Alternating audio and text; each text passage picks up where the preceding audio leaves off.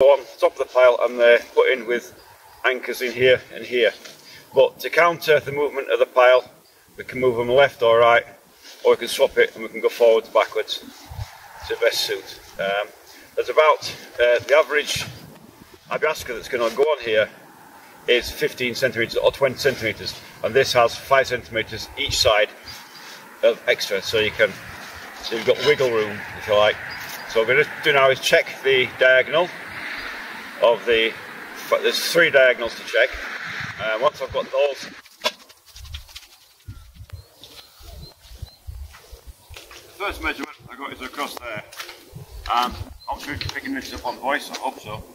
I haven't got the mic on because it's too far away from the camera, but I've used some old drills to put it in here to get the exact centre of the pile. From this I can measure diagonally across the side, which can hold it up.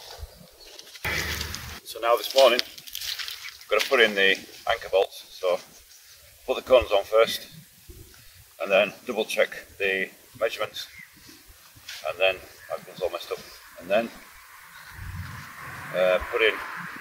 check all the measurements again, and then put in the rest of the anchor bolts. These are the anchor bolts we're using, the 6mm hole that goes in, and then you hit that and that's it, it's secured.